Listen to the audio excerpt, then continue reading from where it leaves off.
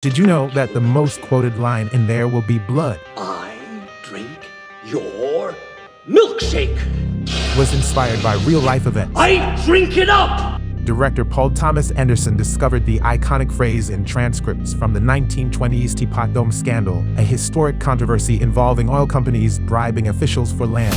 In this context, milkshake was cleverly used as an analogy for oil. While Anderson attributed the line to the Teapot Dome Scandal, there has been speculation that its origins might also be linked to a statement made by Senator Pete Domenici in 2003. Domenici compared drilling oil to a child drinking a milkshake in the kitchen from their bedroom.